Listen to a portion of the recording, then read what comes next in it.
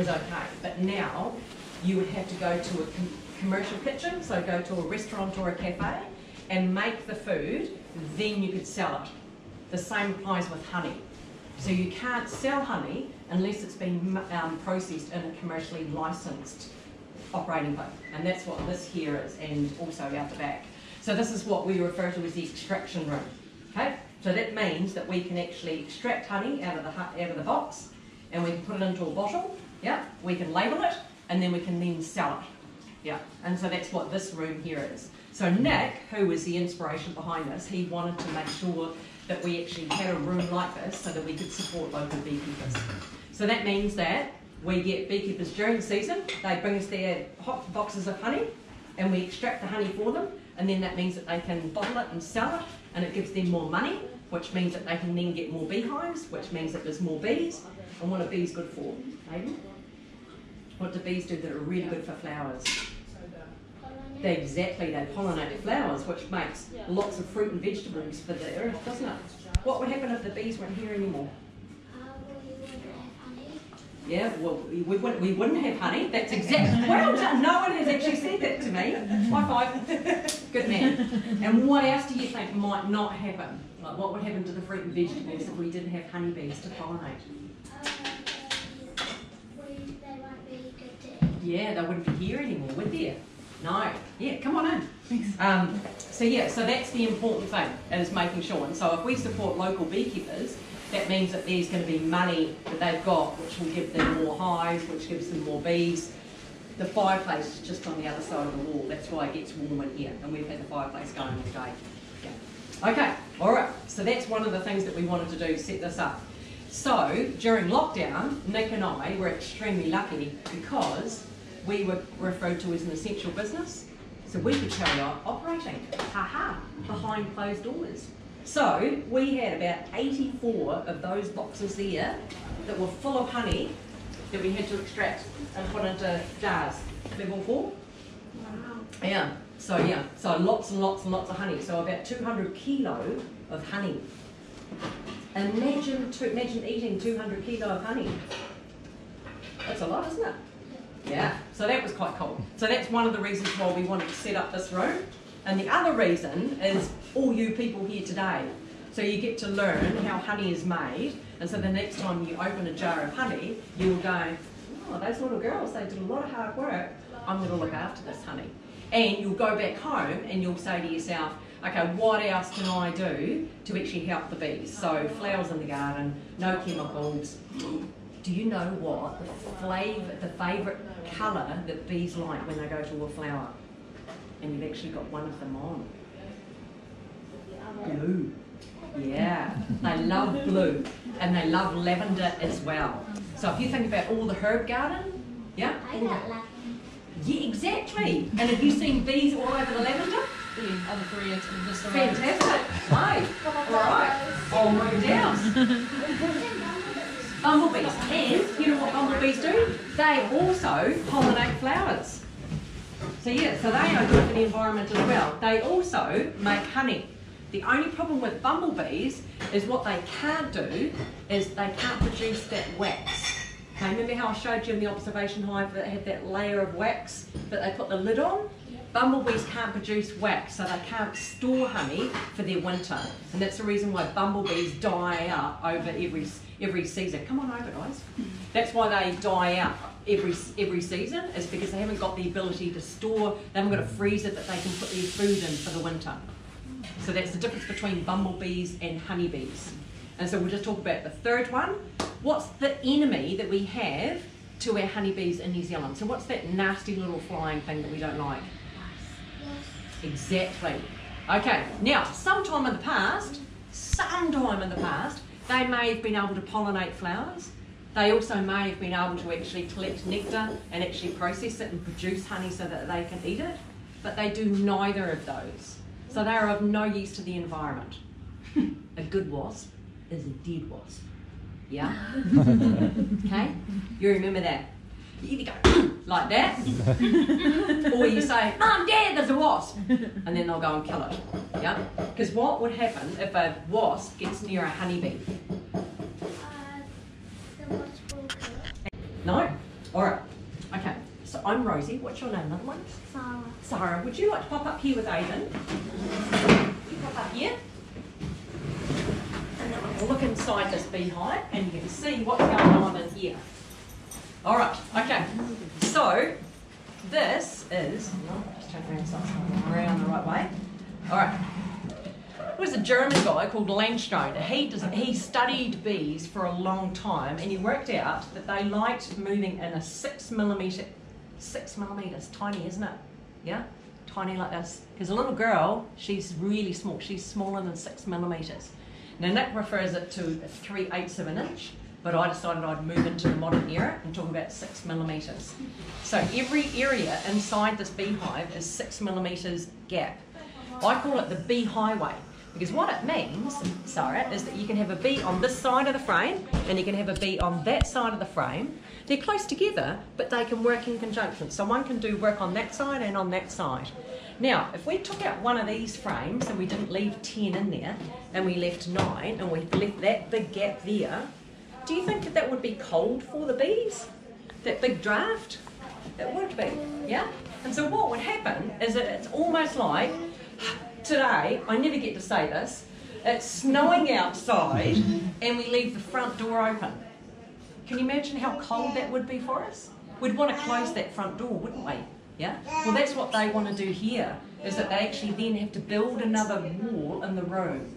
So if you can imagine the wool shed, which is that area there, what we would do is that we would put more walls in to make each of the rooms smaller and warmer.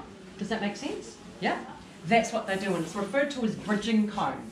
So it's wax that they have to produce to actually build something in there, which actually closes down the gap. And then once they've done that, they then put insulation in it. Now we in New Zealand would call that pink bats, kind of. Or even get liquid pink bats now, so yeah. What they do is that they fill it with, what do you think they would fill it with? Honey. Exactly. You can come and work with me any day. I know you live close by. You can come in any day. That's what they do. They fill it with honey. And so you can imagine how warm that would be if a wall is beside you and it's actually filled with really solid honey. Yeah? So that's why, as responsible beekeepers, we always make sure that we give them 10 frames per box, because it saves them energy having to build that extra wall. Does that make sense? That's really important. Okay. So, if we start off with a brand new beehive, brand new, this is what it starts with. Okay, this is a frame and it's got a sheet of wax. So this is wax that the bees have already produced. You'll see when we go through the decapping process, that we produce a lot of surplus wax. So that's how wax candles are produced. Beekeepers send all the surplus wax up to a company in New Zealand. They heat it, process it, flatten it, and they put it into sheets like this. Now, who can tell me what the shape is that we're looking at on there? Square. Count how many sides it's got on it. 5. It's got 6 sides. Do you know what a 6-sided shape is? Hexagon. Good girl. Well done. It's a hexagon. Now, it's not a square, not a circle, not a triangle, because the bees worked out a long time ago that the shape of a hexagon uses all the spaces inside the frame. Okay? It's the most efficient use of space, and it's the perfect shape for a bee to form. Don't ask me why, but it's a hexagon. So you know what they did? They sent us an email about 150 years ago, and they said, "Dear humans, we think the shape of a hexagon is the best way for us to use the space inside the beehive. Can you please help us out and give us the shape to start with so it saves us less work? Yours sincerely, the bees." So, us like humans, as we always do, we sent an email back. And we said, "Dear bees, thank you so much for your email. Absolutely, we'll help you out." And so what we'll do is we'll put a shape of a hexagon in every single frame of every single box of every single hive all over the world. Yours sincerely, the humans. P.S. Thank you so much for that delightful honey that you make for us all the time. Isn't that cool? We started communicating with one another a long time ago. Yeah? So that's what we do. We give them the hexagon shape. Has it always been, from when you started doing this, it's always been a hexagon? You didn't just try it out with another shape at the start? If we don't give them hexagon, they do the hexagon. Right. So it's them telling us, as in the email coming to us. Yeah. Yeah. So, and this is when, you know, when humans studied bees, in on this so that they can do something with it. Because at the moment, no honey can be stored in this and no bees can be born. So the queen can't lay an egg until we actually get some foundation done. So this is what it looks like as they start to build the foundation. Yeah? So you see how they've started to build the shape of the hexagon there? Yeah? So they've started to build it? Yeah? So we took this away before they finished it, so it was a good example. Now what's happened is the older bees had already started to collect honey, and they said to the younger girls, they said, quick, my stomach's full, quick, I need to put this honey somewhere. And so what the girls did was, okay, right, we'll finish this bit here for you, will that be enough? So then what they did was they finished that area first, and so then the foragers, the older bees that collect the nectar, they then were able to actually deposit the honey into these cells. And then they filled it up to the top, and then what do they do, Aidan? What do they put on the top? Honey. It's a layer of wax, isn't it? Remember we put the lid on? Yeah? So, bees are like humans, except bees don't have Tupperware in their kingdom, okay? But what they do is that they have wax. And so what they do is once they fill the cell with honey, same thing, if they didn't put a lid on it, what happens when you put a jar of honey on the bench with no lid on it? The bees come. Well, the honey would fall out, wouldn't it? Yeah? So what they do is they put the lid on it, don't they, Aidan? Yeah? Cool. So that's what they've done here. All right. Now, how do they produce wax? This is how they produce wax. Okay? Now, when you were first born, you had a very soft skin, so your mum and dad were very careful how they handled you. Okay, the same thing with the bees. In their first 10 days of their life, their abdomen area here, this bit here, is really, really soft. Okay, so they have the ability to sweat or push out wax through their stomach or their abdomen walls. Yeah, so it comes out here. And then they go with their legs, third and fourth leg, bring it up to their mouth, then they go to that frame, and then they start to make the shape. So that's how they do that. Now, 1 teaspoon of wax, they have to eat honey to produce wax. All right, so 1 teaspoon of wax. How many teaspoons of honey do you think a little girl has to eat to produce 1 teaspoon of wax? Have a guess, Aidan. 3. Nearly 4 teaspoons of honey. So they have to eat the honey to produce the wax, to produce the foundation, to enable them to actually then store honey. So you can see the cycle, they're kind of going backwards. So if we wanted to produce another beehive, what we would do is that we would give them frames of honey like this. We would give them existing frames of honey. So what they would do is that they would go to those frames, eat the honey, tell their body, I want to produce wax. So they consume it, they push it through their walls, and then they go to those blank frames like this, and then they have the ability. Then they have the ability to actually use that wax to build the foundation. But they've got to have honey to do it. All right. So you can't just give a beehive 10 empty frames like this and put the bees in there, and then expect them to be able to start producing. It just wouldn't work, they would die. You've got to give them the food first. Does that make sense? Yeah? Okay, so imagine if when we were extracting the honey and we actually destroyed the foundation that they had built, and then we gave them an empty frame back again. Can you see they would then have to go back to their freezer to eat more honey, to produce more wax, to build the foundation again? Yeah? So the extraction part of it, this part of it, is really, really particular. We have to be very careful that we don't damage the foundation, and we only take the honey out so we can give the frame back to them, and they then don't have to do any work. Does that make sense? Yep. I'm going to try and find one where, I might put one in here. Ah, perfect. One I prepared earlier. Okay, so this is a frame of honey where we've actually taken the honey out already. So you can see how, actually that's a very good frame of honey to say there is not a lot of work that has to be done. Now, if I went on the flip side, can you see there's a little bit of damage that's been done to that foundation? Yeah? Yeah, but this one here is perfect. Very rarely we see one like that. So what would happen is they would then have to get some honey somewhere to then fix that bit there, this bit here, and that bit there. Okay, now, this is referred to as a sticky, and you can see why. From a human's point of view, there's no more honey left on here, but from the bee's point of view, this would be like, what's your favourite food, Hayden? What do you love most of all? Pretend Mum's not here. What do you like eating? Lollies. Lollies. Okay, fantastic. Dara, what do you like eating most of all? Pretend Mum and Dad are not here. And he's not filming. Chocolate. Biscuit. Chocolate biscuits. Imagine if we had lollies and chocolate biscuits that just arrived at your front door. What would you do? I know, I'd be excited. If I had jet planes that arrived, okay? This is what the bees would, they will be so excited. If I went out now, pretending it's a warm day, because we wouldn't be doing it in the snow, but if I went out on a warm day and took this frame to a beehive, within 2 minutes there'd be 5,000 bees on this. Now, not on me, they're on that frame because there's so much honey there for them. And so what they would do with that honey is that they would use that honey to process, to turn into wax, to do the repair work, and then they're ready to start storing again.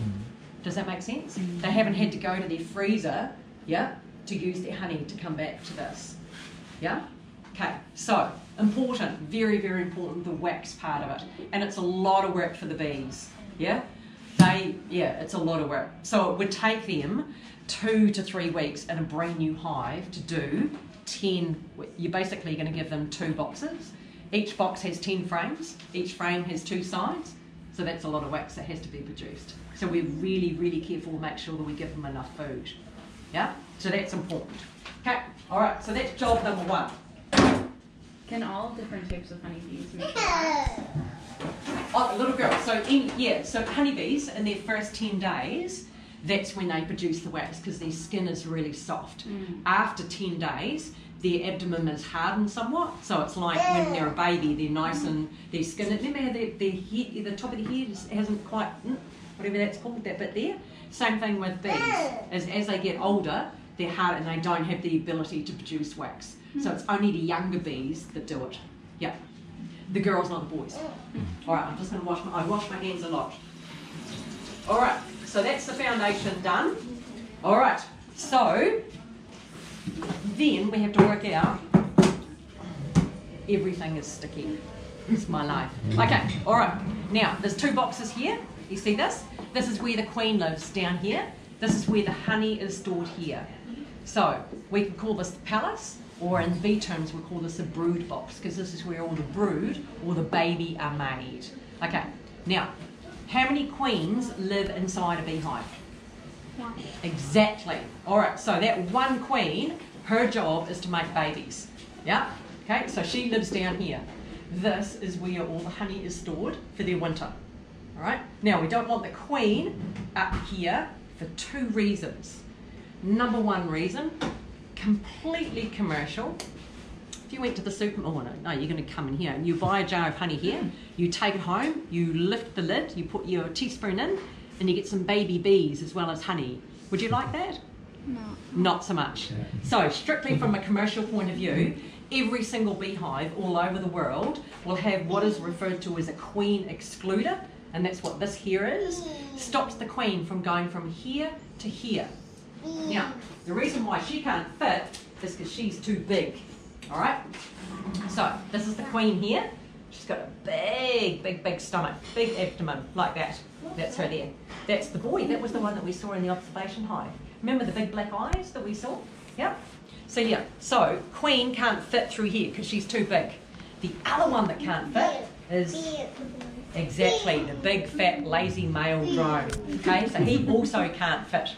Alright? Because he's too big to fit through there. The little girl, she's the one that can come through here, through these here, and come up here and start to store the honey. Alright? Yeah? Alright, now the second reason why we don't want the queen up in here is because in the summertime, when we're actually taking out frames of honey and putting spare ones in and everything, sit on that if you want to. Because concrete's hard to stand on, I know. is we're opening this beehive, and in the middle of summertime, we've got 50 to 60,000 bees that are flying in and out, okay? So, and we are always careful, okay? So we'll put on a box or take off a box or take out the frame, put in another frame, and then what we'll do is that we'll come along, pretend I'm going to do the lid as well, but what we do is we brush and blow. Alright, all good? Okay, all good? And then right at the last second, there'll be two girls that decided they want to go out for a cup of tea, or there's two girls that have been out for a cup of tea and they've decided to come home again. And sometimes we can have a little accident. Alright, now, there's only one bee that can produce babies. And who's that? The queen. Did we want anything to happen to the queen? No, because if something happened to the queen, the hive dies. So that's the number 2 reason why the queen will always be down here. And so then when we're in here, we know we're not anywhere near the queen. There's a couple of times... Yes, Ada?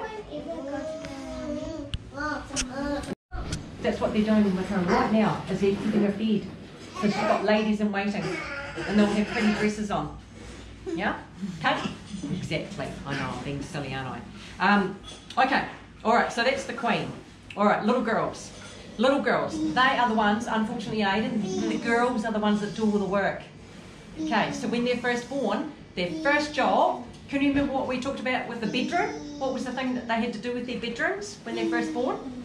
Clean them. That's exactly right, because the queen will only lay an egg in a perfectly clean cell. Okay? Now, if she laid an egg in a dirty cell, if the next bee that was trying to be born was trying to form her wing, and she couldn't because there was a lump on the side of the cell, she would come out deformed and she wouldn't be able to fly. That is of no use to the queen, because she needs all her bees to fly, because flying is the food. Yeah, that's where they get the food, is flying. So she will make sure that she cleans it. And what does she say to the ladies in waiting if it's not clean? Clean your bedroom again. Yeah, that's exactly right. So that's what the queen will do. She will lay eggs. So first thing they do when they're born is cleaning their bedrooms. Then these are all their jobs. They feed the babies, keep the babies warm, look after the queen, so feed the queen, groom the queen, and clean the queen. She's a very busy girl, yeah? They also get rid of dead bees. Now, a little girl, she will last about 2 months. Now, they die everywhere. They can die out on a flower, outside, at the entrance to the hive, and also inside the hive. And one of the jobs for the little girls is, if there is any bees that die inside the hive, is to actually take them to the entrance. So that's another job that they've got. Now, the last job that they have before they become a forager, which is when they collect the food, is guarding the entrance. Very important. This is one of the most important jobs for a hive. Guarding the entrance. 2 reasons. First reason, okay, Aiden, what's your favourite food that your mum cooks for you at home? What do you love to eat? Oh, I'm coming to your place, Amy. Caramel slice. Yum. All right, Dara, what's your favourite food that your mum and dad make?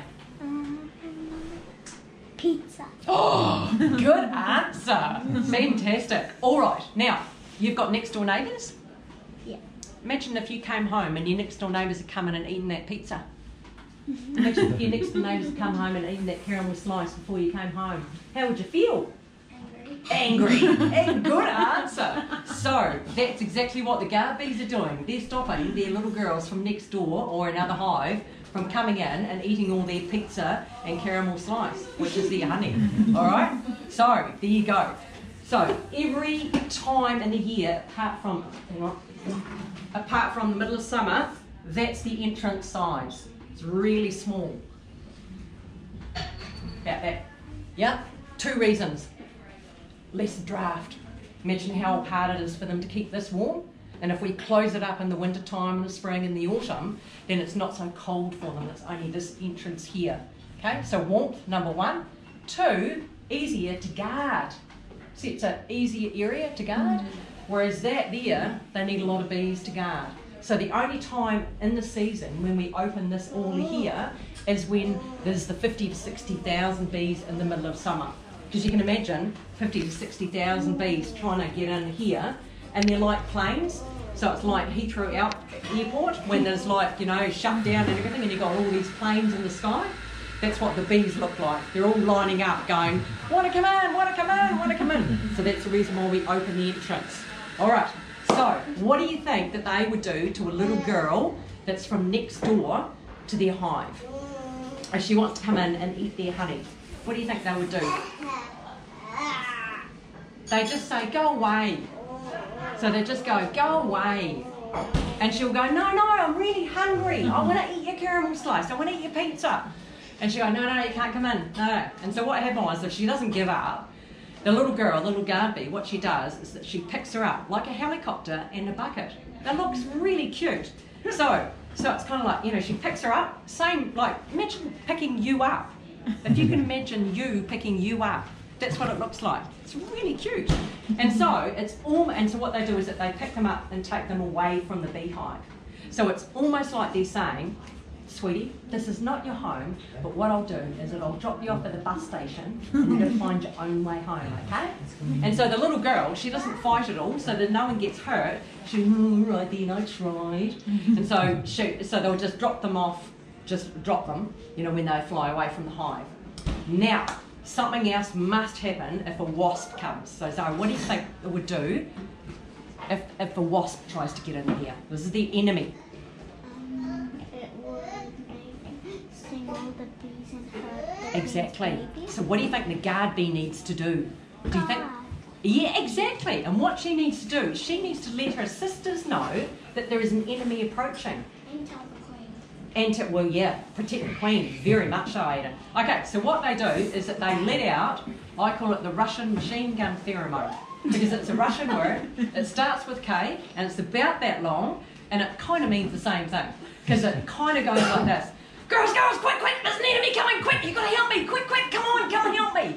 Because one honeybee to one wasp, the honeybee struggles, and she would generally probably have to sting, which ends her life, in order to save the hive.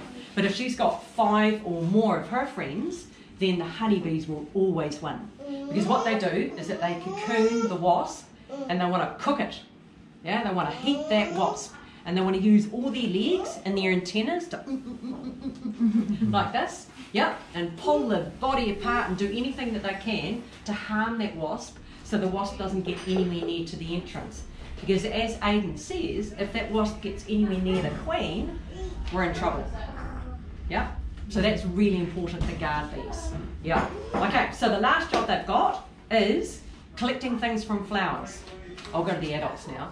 Okay, what are the two things? What are the two things that they collect from flowers? Nectar, yep, which is turned into honey. Well done, yep. And pollen, very good. Good source of protein. Aidan set a very high bar. I know, he's like, yeah, you set a really good bar with all these good answers that you've had, Aidan. Yeah. So pollen is really important, especially in the springtime, because that's when lots and lots of babies are being born. Good source of protein for the babies. Yep. And the nectar is what they turn into honey, which is what they eat during the season, but it's also what they store for the winter. Okay? Alright, so, do you know how they collect nectar? They've got 2 stomachs. We've only got 1. Cows have got 4, okay? But honeybees have got 2. So, honeybees are just like us, they get hungry, so they have their own stomach, which they use to eat food and keep going. But the second one they've got is the storage container, and that's where they swallow the nectar. So the nectar, when they go to the flower, it's about 70 to 80% water. So it's really easy for them to swallow into their honey stomach. All right? Okay. Now, pollen. That's a completely different story. And both my gentlemen here today don't have beards. Have you ever grown a beard? Yeah, of course. Fantastic. Good answer. Good answer. Okay, if you can imagine putting your beard in the middle of a flower and doing that with, this is what would happen. So the honeybees have got a beard all over their body. Yeah? And so when you see a bee in the middle of a flower, it looks like they're doing a dance. And that's exactly what they're doing, because they want to collect as much pollen on their beards as they can. Then what they need to do is that they need to get it out of there into their baskets. So they've got a pollen basket on their 5th and 6th leg, about there. And so what she's done here, you see her baskets that are full? Yeah? So she'll get her, this is where her legs come into it, so she'll get her number 1, number 2 leg, take it off her head, push it down here into number 3, number 4, so number 3, number 4 leg come in. So she'll then push it down her body and go plop and then plop. And so once her baskets are both full, she then flies back to the beehive.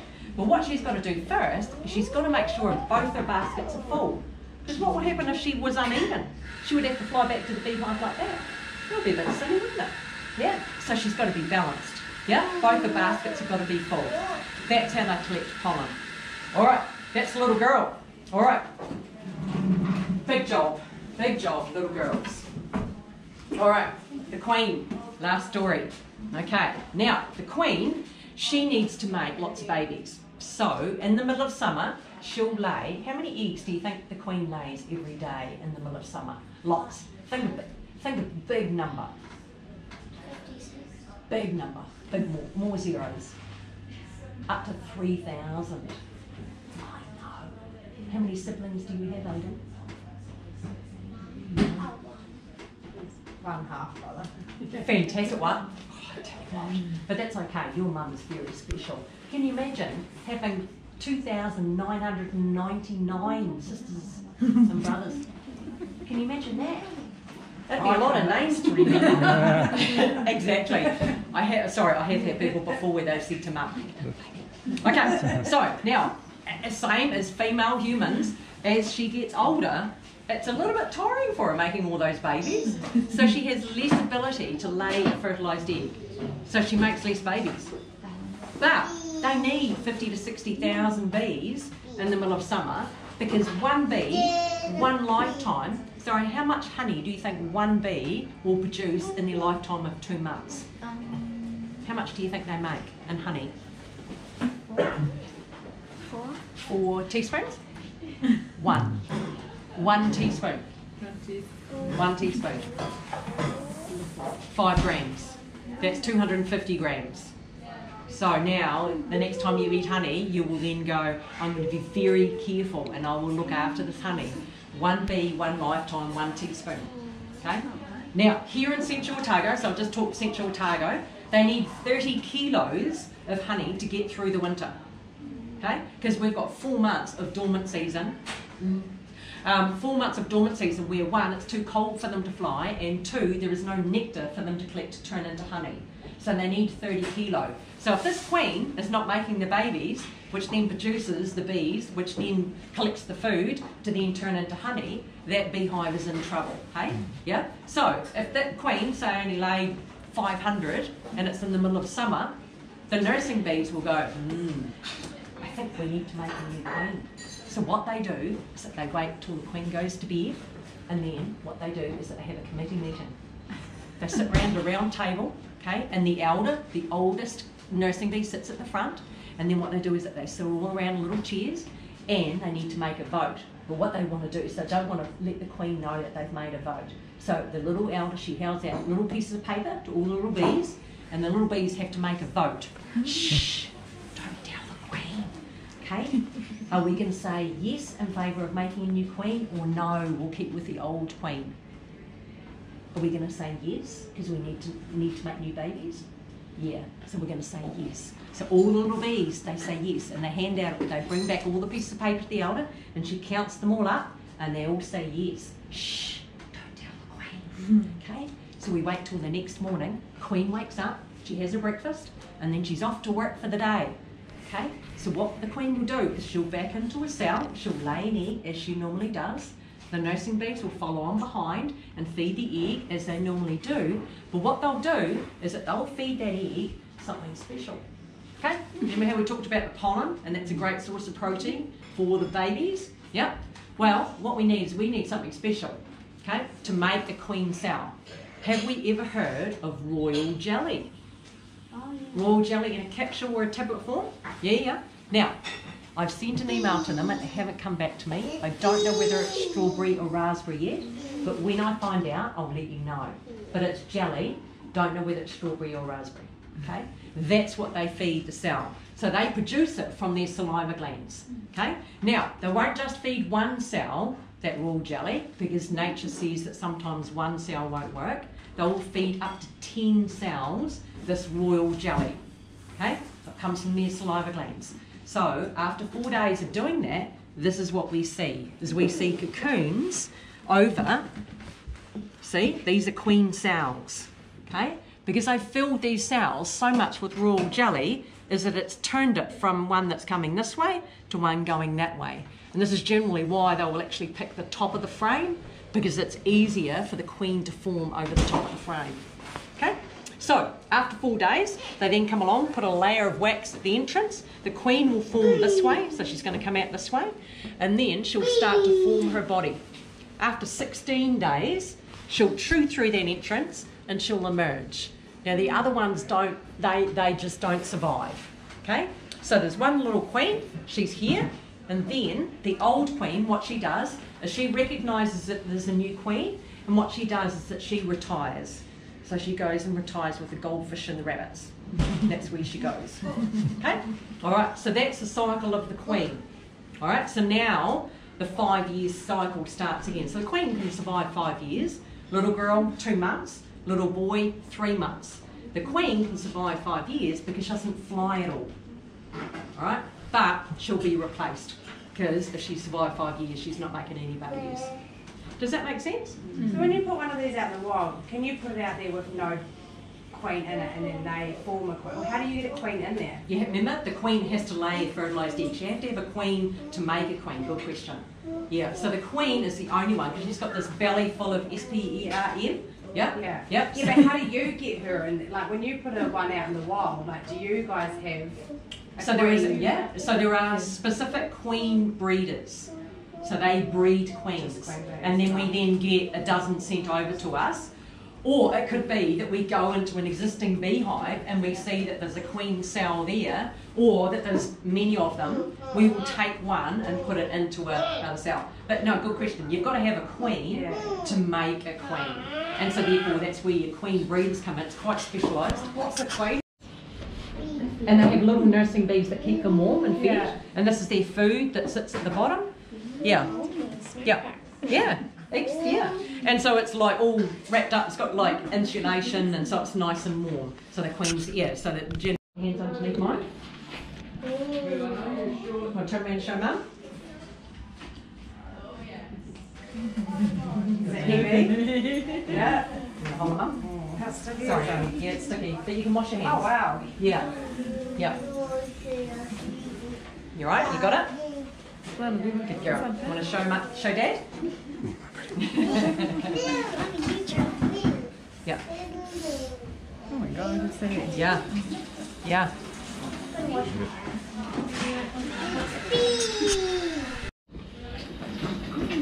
This is what we refer to as a 3/4 depth. See the difference in the size? Okay? All right? Oh, sorry, I'll let you. No, all good. Oh my god. Yeah. There, and the one that we were looking at is a 3/4 depth.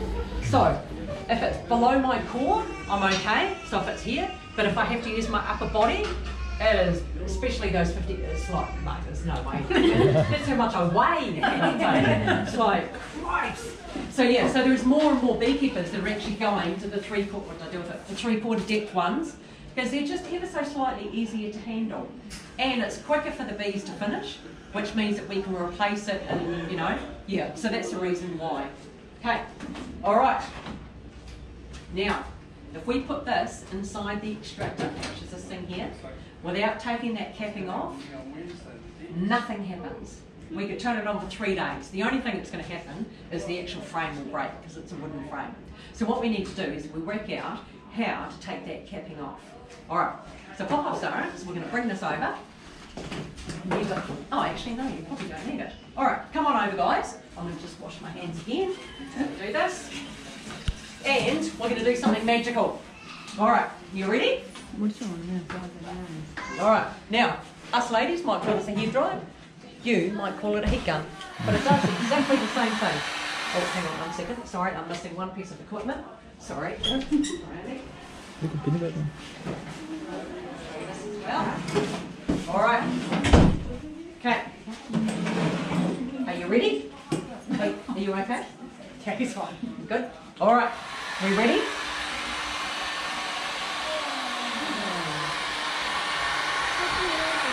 Cool. Hey. So it's just enough to take that half a milliliter of capping off and no more. Yeah? Yeah. Would you like to help me? Yeah? Come on in. It's like a painting motion. Good man. Fantastic. All right, cool. And we'll get Zara to finish it for us. Yeah? Good girl. Oh, good strong hand. Good girl. All right, so we'll go down. Marvellous, and we'll do that bit there. Cool, and that bit. Marvellous. Fantastic. And guess what? On the other side. So what we might do is we'll ask the adults who would like to help me. Yeah? You want to come along? Yeah. So it's like a painting motion.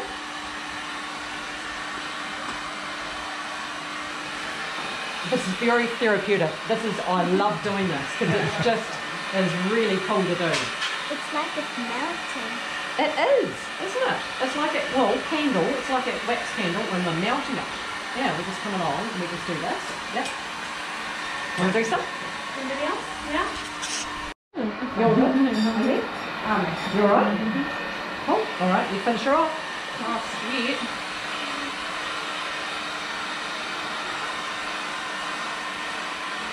Beautiful. Alright. And what did I say? What was one of the lovely things that we were going to do, Aidan? We were going to be eating honey, weren't we? Okay, so now what we're going to do, we're going to be very gentle. Remember, we don't want to damage the foundation. So, have a little taste, okay? But remember, be very gentle. We don't want to damage the foundation. Good. I think It's yummy. you double jump.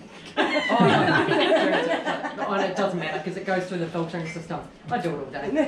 You want a taste? Come on in. No? Do you wash your hands?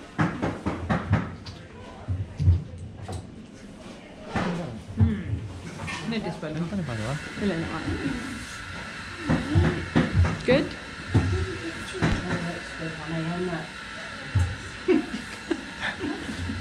Yummy. All right, everyone had a taste? Oh, different finger. Oh. Good girl. It doesn't matter. All good. Okay, all right. So now this goes in here. Okay. So it's like a spin cycle of a washing machine. All right. So now we've taken the lid off. What we're going to do is that we're now going to apply pressure by actually spinning it around and around. Yep. Now, if we're really quiet, we can actually hear the splatters. See that splattering? That's the honey falling out. Because we've taken the lid off and we're spinning it around and around, it's like a towel in the spin cycle of a washing machine. You know how all the water, if it goes really, really fast, the water goes to the outside of the machine? That's exactly what's happening here. It's like a washing machine. Yeah? And But so, full of honey. exactly, it is honey. And this is now, you can put your hand against here. See how it's just not cold, it's just warm. So the honey is going to hit the side of that, and because it's not cold, it's going to fall to the bottom. Yeah? And there is where the honey is going to fall out of what we've just made. Cool, hey? So easy, very easy. Now, while it's doing this, because this is probably about 2 or 3 minutes, there is a flower. So a little bit of, so one thing I didn't talk about was the bees being near to their supermarket. So I know you're a local. Who travelled here from somewhere in the, okay, so when you came to accommodation, and then when you left that accommodation, you needed to find out how to get home? Yeah? Okay, all right, same thing with the bees. The first thing they do when they fly out is that they need to know how to get home, okay? So it's called an orientation flight. So they'll fly out, they'll see a shape, see another shape, see another one, go back to the landing strip, they'll go back out a little bit further, they'll see a tree, they'll see a road, and they'll see a house. And what they'll do is that they'll say, okay, if I've got the house on my left and the tree on my right, and if I have that, and I can see that box, that's how I'm going to get home. The next thing they need to do, what you needed to do when you came here, was that you need to find something to eat, as in an ice cream. Okay? All right? So, which supermarket do you go to? The Pick and say. All right, are you going to go to Cromwell? No. Exactly, Yeah. because your closest one is Pick and Save. Yeah. It's mine is too. Yeah. Okay. So you go to the closest supermarket. You're not going to go to one that's on the other side of town or 30 minutes away in Cromwell. Yeah. Same thing with the bees. As soon as they find their closest flower, do you know what they're going to do? Is that they're going to go back home and they're going to tell all their sisters, I found a supermarket that was really close to our home. This is where you need to go. And do you know how they do that? They do it through dance. Yeah, and what they're doing when they dance is they're actually letting the scent of the flower out, yeah, and which way they start dancing is the direction they need to go. And this is kind of what they're saying. Oh, guess what? If you go across the road, go around that house, watch out for the tree and the dogs and the cars, you're going to see this flower and it's blue and it's amazing. You've got to go there and this is what it smells like. That's what the dance is. It's called a wagtail dance, and the closer the flower, the faster the dance. Yeah? So, they will find their closest flower. The reason why I was talking about this is that there is one flower in the whole world, or here in New Zealand, it's one flower that they don't like. Starts with M. Manuka. They do not like the Manuka flower. Now, could you remember way back to when I said that when they swallow the nectar, it's 70 to 80% water, so most of it is a water content. And if you can imagine processing water through your saliva glands, it's quite easy, isn't it? Yeah? But if you had a lump that was part of that you swallowed, a little bit harder, isn't it? So, the Manuka flower produces this natural antibiotic called methyl glyoxal that we refer to in those NGOs, you know, and that's what makes Manuka so good for us. But it's a lump as part of the nectar. So when the bees go to the nectar and they swallow the nectar, they swallow this methyl glyoxal, this lump at the same time. So when they go back to process it through their saliva glands to add all the nutrients that makes it really good honey, they have to process a lump. Not nice. It's really hard for their bodies and it takes up energy, and so it actually makes their life shorter. They are searching for another flower, okay? So that's the only instance where a bee will try and find a flower that's further away, as in Cromwell, yeah? As if it's a Manuka flower. And this is why legislation changed, and this is why you see this numbering system in, is because there are a lot of beekeepers in the North Island that were selling Manuka honey that wasn't actually Manuka honey, because the bees had found another flower. Does that make sense? It's a really dark colour, dark brown. Dark amber. Yeah. Now the other thing with Manuka, another reason why it's expensive, is see how easy that was? We took off the capping, threw it in, and within a couple of minutes I'll show you how it's all fallen out. Job by producing nice honey. Like, is everyone enjoying that honey? But if you process it incorrectly, like if you heat this as opposed to warming it, if you cream it the incorrect way, if you need to cream it, it then produces like a real imbalance. So clover honey sometimes has that bit that's sitting up at the top. Yeah. So we had a supplier that produced this, and we had that bit, and we sent it back. And so in the summertime, it's just already gone through. So because I've had that warming all day, that's the reason why it's gone through quite quickly. In the winter time, it would have already set, because honey, like, it just likes to be warm. All right, so what we're going to do is that we're going to give you all a jar of honey to take home with you. Yeah. I know. Sweet. Sweet. One for you, one for you, one for you, one for your wife. One for you, one for you, one for you. Bring another two out.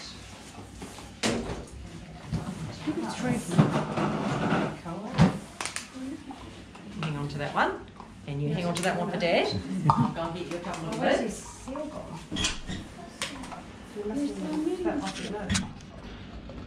What's in there? Daddy, here, hold yours. Two matching bits. You might need a mark. Oh, it doesn't matter. Oh, No. Are you sure? Because I can give you one of these. It's just if people on planes that can't overseas.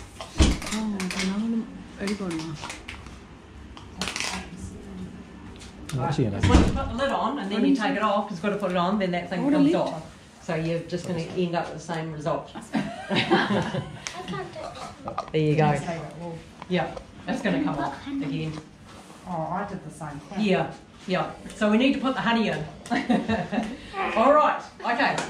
Sorry, do you want to come? Oh, you've put your lid on as well. Here, darling. Here, you can just this. Yeah.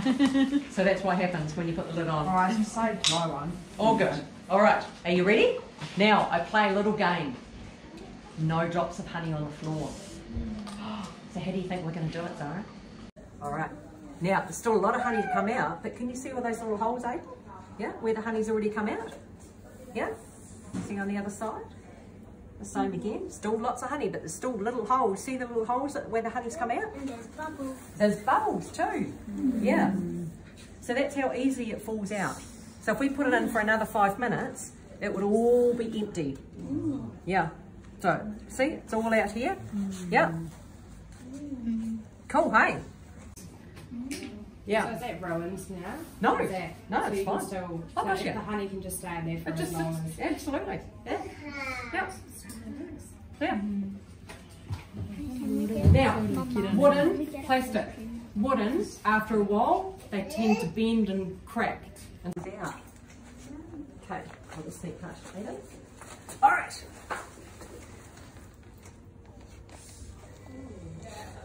Now, what you'll see is that you'll see honey come out. I'll just give it a bit of a lean.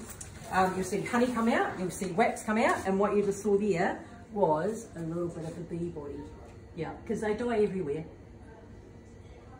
You will see all sorts of things. So that's a big layer of wax, another bit of layer of wax, lots of wax in there. Yeah. And so this filtering process will make sure that the bee 1 teaspoon. So how many bees have just produced that little bit of honey that you're going to take home with you? All right, who's next? Quick, no drops of honey on the floor. Oopsie daisy. Where's my friend?